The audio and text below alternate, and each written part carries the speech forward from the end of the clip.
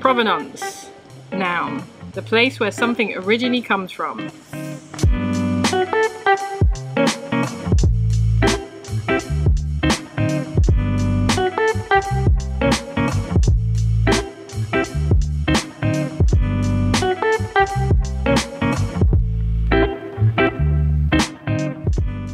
Exciting, provenance, digging into the archives, pulling out work, talking about the history behind it, talking about the origin behind it. A lot of my work, and for the first few years of my career before I started to work bigger, I was working on paper. Found paper, paper that was given to me, sometimes sketchbooks that I would buy. And that was a great thing to do. Paper's really accessible, it's really easy to find, but it's not that easy to store and keep for a long time. So it's taken me a long time to figure out how to store and keep all my drawings. So we're going to walk around and have a look at my folders here where I keep all of my drawings on paper and some of the sketchbooks.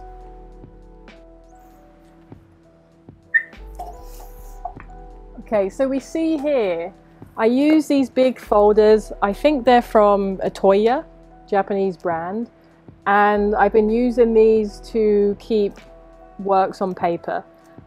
I started to label these so you can see folder M, folder K, folder J, folder H. So that's so that in my inventory system, if there's a drawing and it says it's in folder H or folder J, I know that they're in here. There's also some other printed matter not in inventory, past exhibitions and events, so those are event posters. But I think what we'll do is we'll just pull one out at random and we'll see what's in there. So hopefully there's some stuff in there. So let's try folder K. What I've noticed on this folder is it says folder K, works on paper, total 49. And I can see that that 49 is a different label, so I'm sure that number's changed, and so that the number has changed.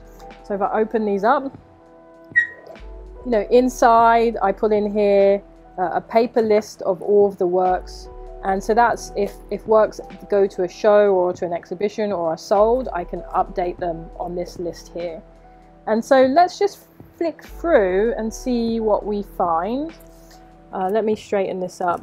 So these are exhibition posters, but because I drew on them, then they become artwork. So these are exhibition posters from a show that was in, I believe this was 2019, maybe 2018 in December. Standard Space Gallery in Connecticut, and it was an exhibition called Shantell Martin We'll Get There. And this was a collaboration with a photographer, Theo Coulombe, and we did a cross-country road trip from the west coast to the east coast, and I drew on the roads and Theo captured those with large format photography. So let me just keep flicking through and find something nice. Actually, it feels like we're talking about a few things now, but this is the original drawing for a mural that I did last year in 2019 for Pride, and it was actually painted larger than life on the side of a building in downtown New York, which was exciting. So I was hoping there'd be something a little bit more older in here to look at, but these are all fairly new drawings. So let me see if I can find something that feels interesting. Cool. So let's see what we got earlier on. I think these are nice to talk about. So we got two drawings here, and they both say B. And if you notice that there is this kind of space on the side of them, and there's a space on the side of this one. So I was drawing these to scale specifically with a canvas or a space in mind.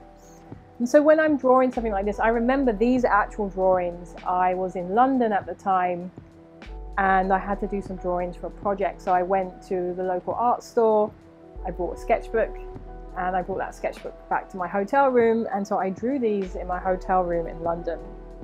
And then I had to try and get them back to New York without creasing them.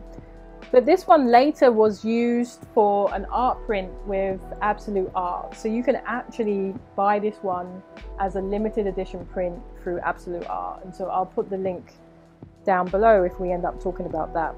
But the meaning behind this is that there's three characters. There's one bird, there's two birds, and there's a person. And so for me, birds mean freedom. They mean that how you have the freedom to go and the freedom to be and the freedom to do whatever you want.